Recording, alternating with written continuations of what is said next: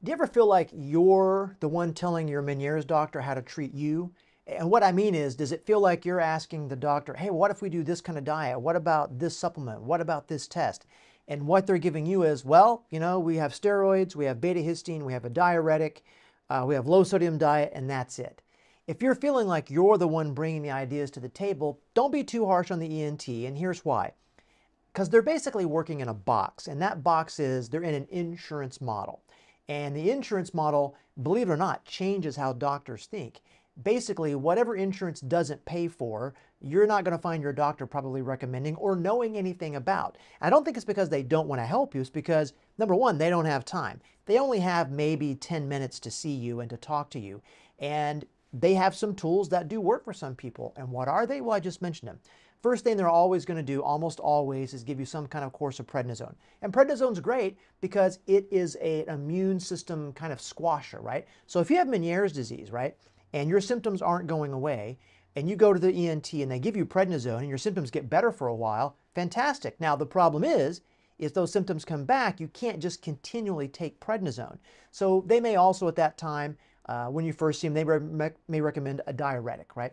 So the idea behind the diuretic is that it's going to reduce fluid retention, because in Meniere's, one of the things that we think about is it's a collection of fluid in the inner ear and there's no place for it to go, right? It's just filling up and there's pressure and you're crushing your inner ear from the inside out.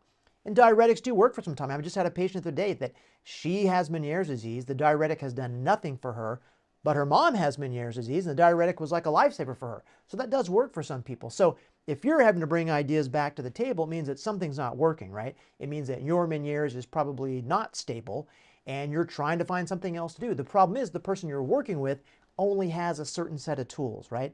What they've got is they've got the steroids, they got the diuretic, maybe they'll prescribe betahistine. I mean, I've made a video on betahistine before.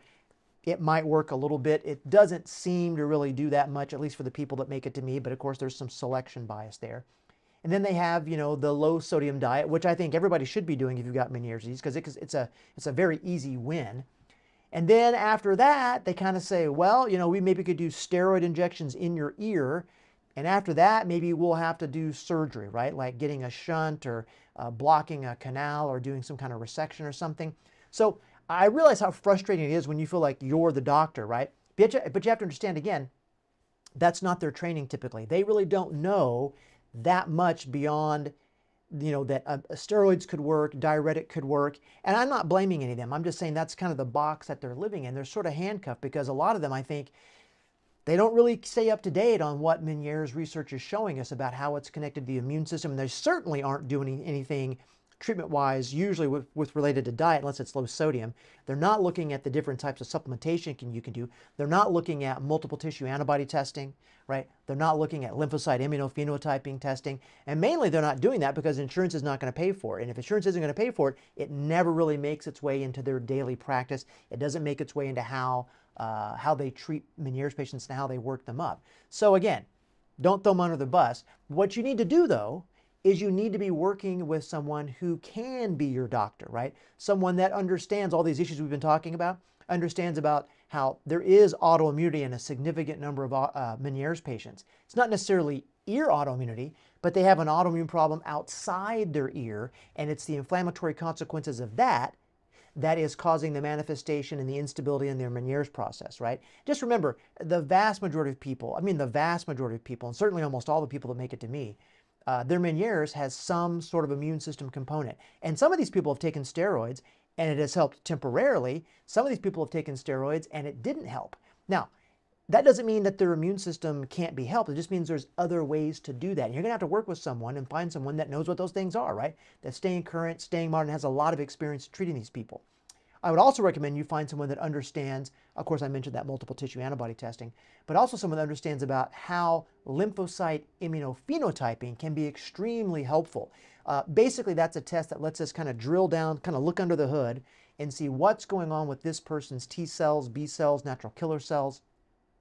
It's kind of like getting your immune system fingerprinted, right? I've given lots of examples over the many videos on my channel, but it's really important to find out what is your immune system doing in your Meniere's disease, because just because I have 100 people with Meniere's disease, I can almost guarantee you that they're all going to have their own phenotype on the testing, right? And that's important for treatment because yes, they could all have immune system involvement, but there's so many different permutations of that, right? And combinations of that. Phenotype just means what something looks like. I always tell people it's like this, you know, we've all got eyes and ears and hands and that kind of stuff, but we've all got our own fingerprint. And that's the way the immune system is too. Even in Meniere's disease, we all may have T cells and B cells and all that kind of stuff, but how they're arranged and what's high and what's low, that's very individualized, and it matters for treatment because the doctor doesn't have to like guess what's happening. It doesn't have to treat something you don't have, and you don't have to just like try to squash everything with steroids. You can be more specific. And I have different case studies about how I've done that. And I just think it's really important that if you're feeling like you're the doctor, right, you need to find someone who can be the doctor. I'm not saying there's anything wrong with the ENT. They absolutely have a role. They absolutely are important. But there's only a few things they're going to be able to do. So don't, you know, don't beat up on them too bad, okay? So anyway, I hope you guys found that helpful. I hope you understand kind of what to be looking for and how to understand why your ENT may not be able to help you as much as you want them to because they only have a limited number of tools. So talk to you guys soon. Hope you have a good one. Bye-bye.